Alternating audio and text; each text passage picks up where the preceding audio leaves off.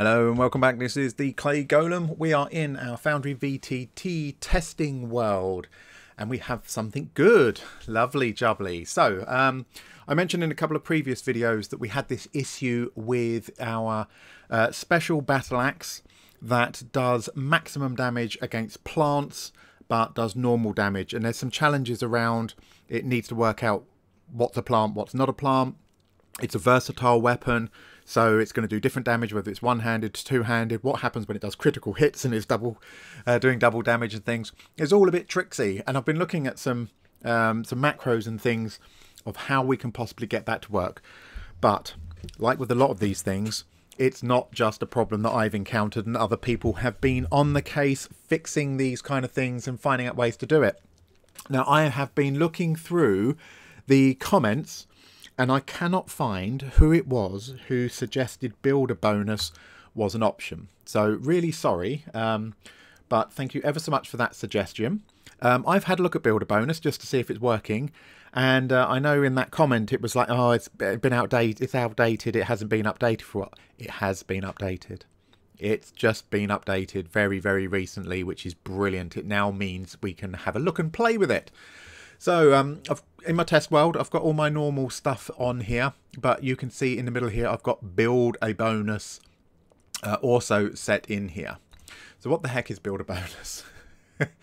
It literally is. So let's look at Hugh the Battle Axe. So I created this in my test world when I was playing with it. If I just open up this as an item, just put it on its description page.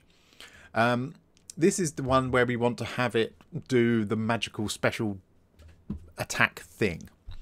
With that builder bonus, we now have in the top right corner, right next to close, I know it's a bit small for you guys, just up here between DAE and close, we've got this little icon. If I click on this, and I'm going to shrink that in the background, get it out of the way, it's going to bring up this special little menu box.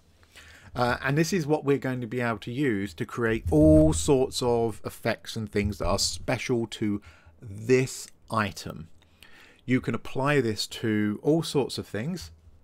So just looking at the actual module description as excuse me, itself, it says that you can do you can apply it to all sorts of different things. I've forgotten where it is, which is brilliant. But you can do it things like give your wizard player a bonus to their saving throws just for divination spells. You can give your magical pugilist a feature akin to the brutal critical and have it apply only to melee spell attacks. Give your paladin an aura that grants each enemy within 10 feet a -2 to attack rolls. So it can do all sorts of things like that, which is really, really good. Obviously, we've got a particular challenge. And I've got a feeling that when we encounter lots of other little issues and challenges, this might help us with it. Right.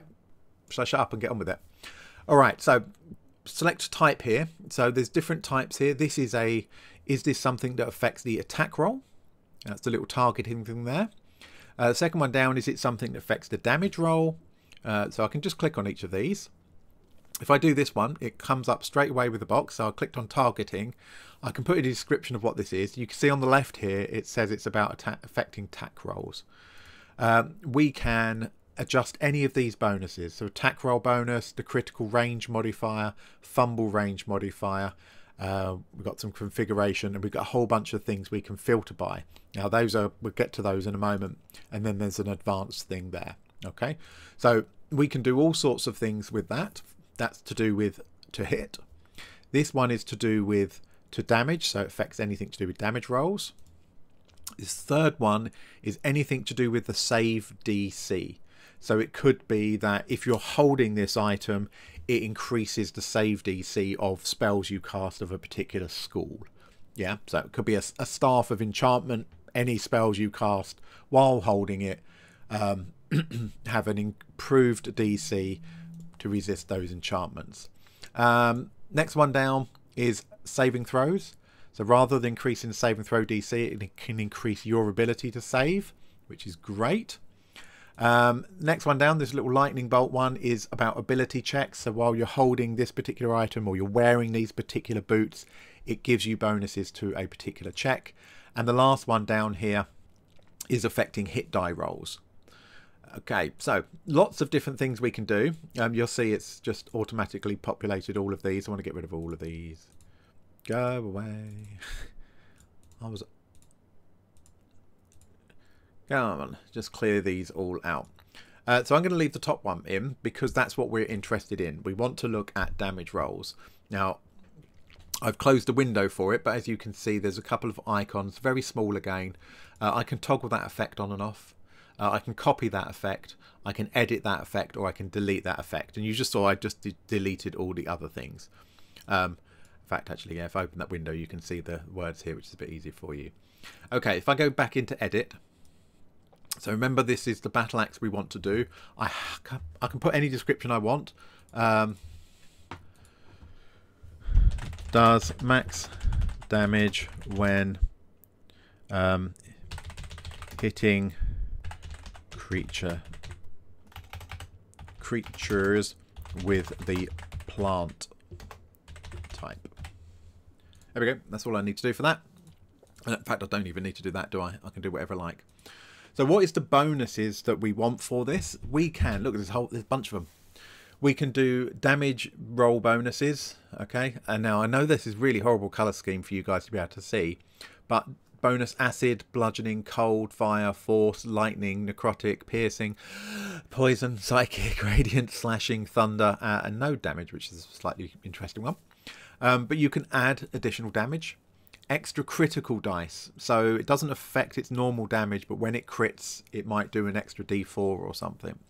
Extra critical hit damage, or sorry, that's extra critical hit dice, extra critical hit damage. And then we've got some modifiers for the dice rolls themselves, so applying it only to the first dice, what the extra dice you want to apply, what size dice they are we re-rolling, for example, re-roll ones is a reasonably common thing you might have. Exploding, but the one we're interested in is minimum. So there's, just look at here where it's got the example. It's just showing here. If I turn that off, just as an example, it's going to do 2d10 plus 1d4. That's the damage for this particular whatever it is. It's not the battle axe, it's just whatever. If I click, let me unclick maximize. If I just click this minimum, it's not going to make an awful lot of difference. But if I click maximize on here, what this means is it's going to roll 2d10 with a minimum roll of 10. So every time it rolls that d10 for damage, it's going to automatically be a 10 because that's the minimum I've said. And it just shows you here, it's going to roll 1d4 with a minimum of 4. So it's always going to be a 4. Now, I think you can probably change that and put like an 8 in. So if we look here, 2d10 with a minimum of 8. 1d4 with a minimum of 4. Okay, if we did, whoops, if we just change that to 2, it's going to roll 2d10, minimum of 2 on those dice, 1d4 with a minimum of 2. In other words, it's not going to allow ones. If you roll a 1, it's going to make it a 2 straight away. So it's not the same as re-rolling ones. It just, if you roll a 1, it becomes a 2 or whatever that is, which is great. Now I could just manually say, oh, the minimum is 10, and you can see straight away it's going to maximize those. But if it was a D12, it wouldn't be doing that. It would only be going as far as 10. I'm just want to click maximize. Oops, there we go. So if it's rolling a D8, it's going to maximize that damage and give you an 8. If you're rolling a D10, it's going to maximize that D10 and give you a 10. That's what we want, isn't it? When it is plant types. We can also do the same with this. So that's minimum we want it for. We can also do this maximum. So maybe it's a cursed item, or when you're attacking a particular type of creature or something like that, you're going to put a maximum cap on the damage. It's D4, maximum of 3 though, and reduce that damage down, so it could work the other way. So that's what we wanted to do. Now, the filters here, let's look at these filters next. Just make these a bit bigger. Look at all the things that you can add. Ability modifiers, actor conditions.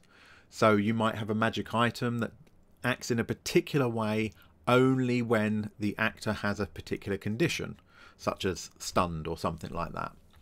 Actor creature types, arbitrary comparison, armor types, attack types, custom scripts, damage types, feature types. You know, damage type, if you get hit by bludgeoning, it does something. Health percentage, item types.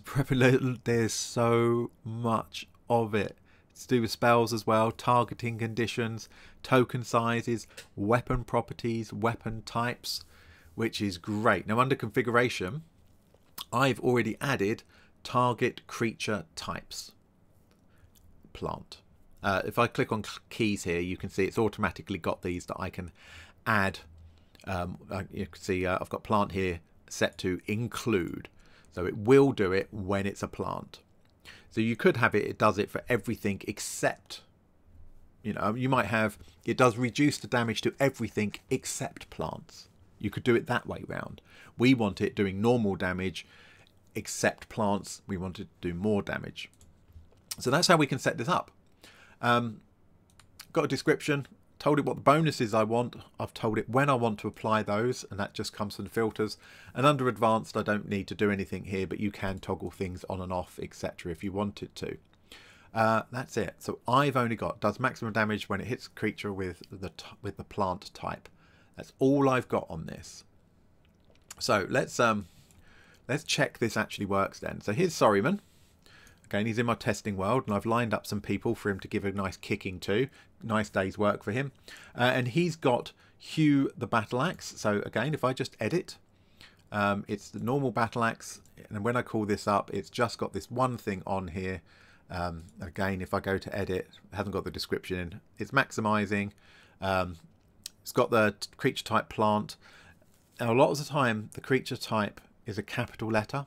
This is giving me a lowercase, so I just added the other one in to make sure it doesn't mess up occasionally. And I've just got those left on. Okay, so this should work. All right, so first of all, Sorryman, we are going to attack a zombie, which clearly isn't a plant. Let me just clear my chat here.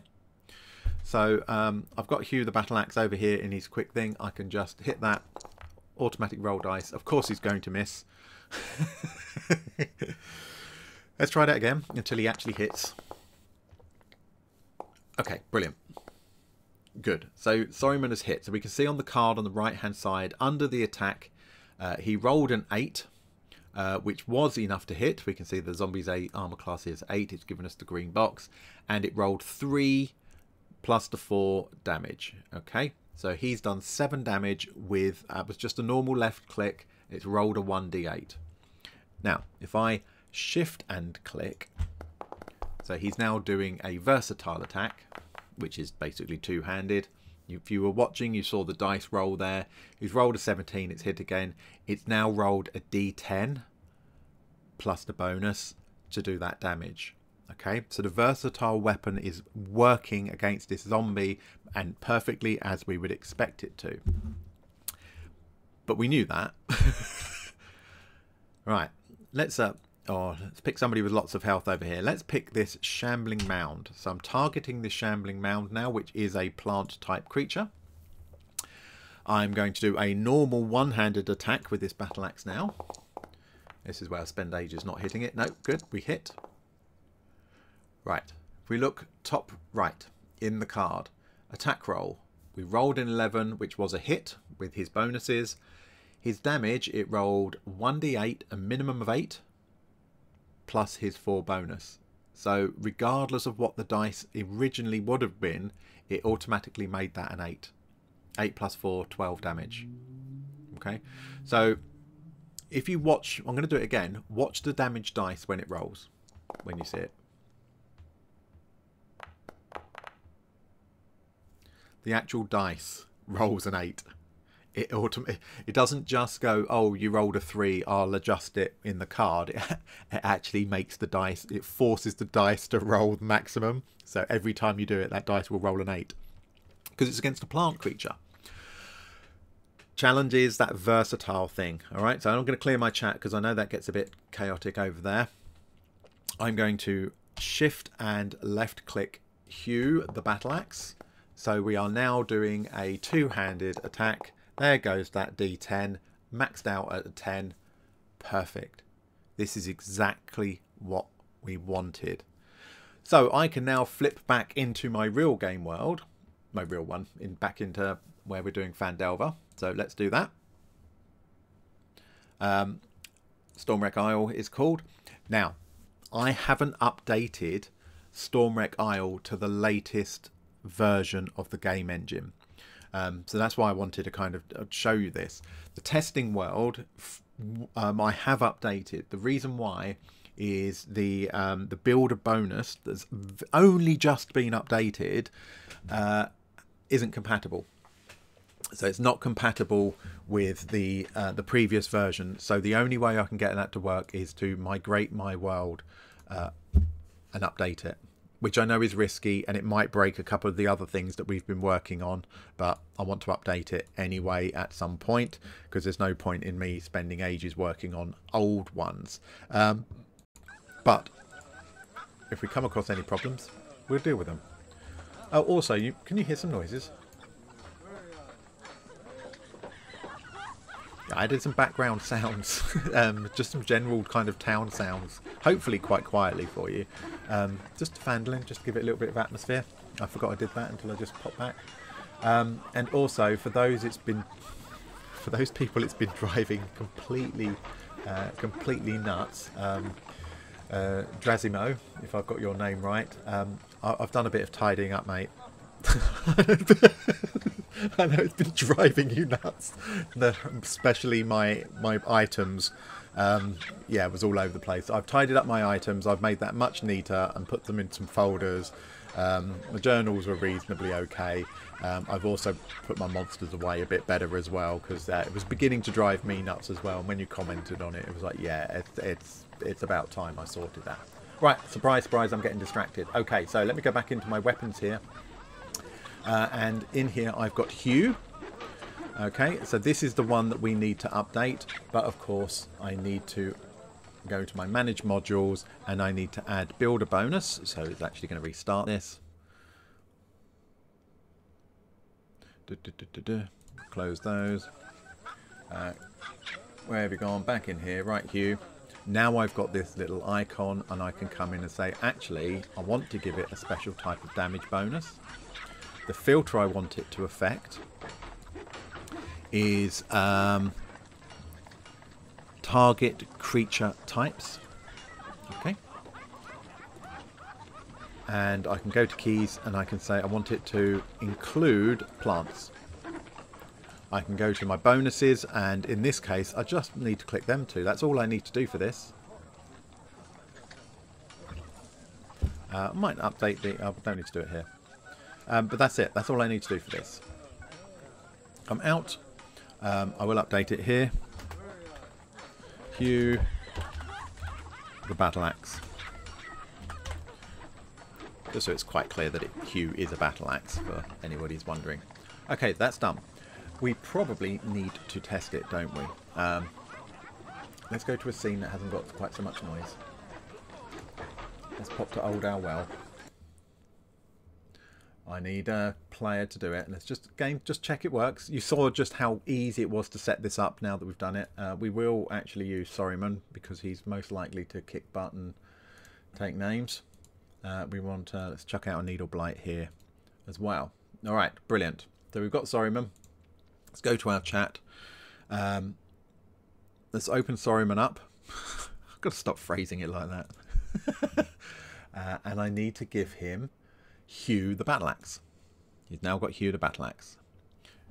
Let's target our plant here, or our plant-based creature, and give it a go. Of course he misses on his first go.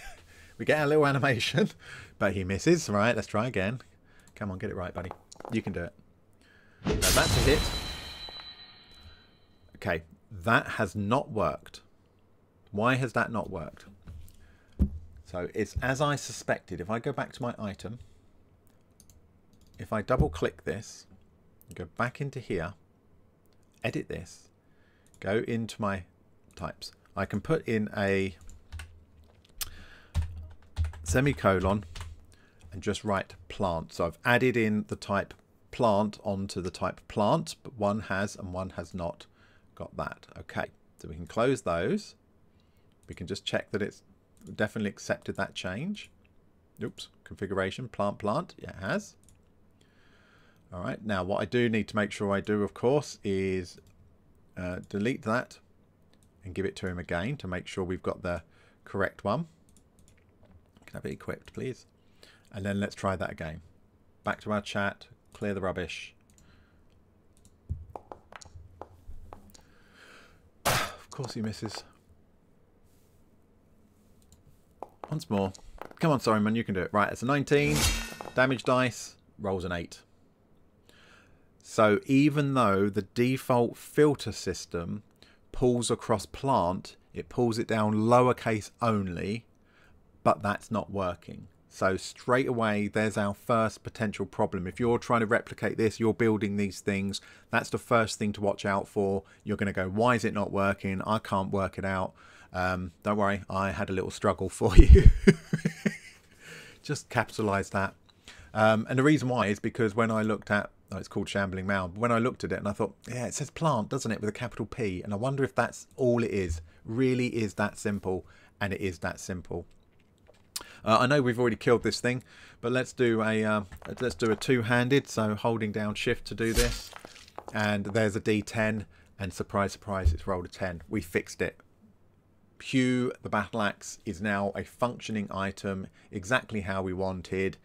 And whoever it was who suggested build a bonus, you're an absolute genius, because you have saved me, probably, you know, several heart attacks and untold stress trying to work out the coding and the macro. Somebody's already done it for us, and thankfully they've updated it really recently. So yeah, if you're going to be using build a bonus for anything, let me know what you're going to use it for, because I'm sure there's loads and loads of applications that haven't even cropped up for me yet. But I think that's brilliant. It's one of the most useful ones that we've looked at, to be honest. Really, really good. All right, guys. Thank you for watching. Take care.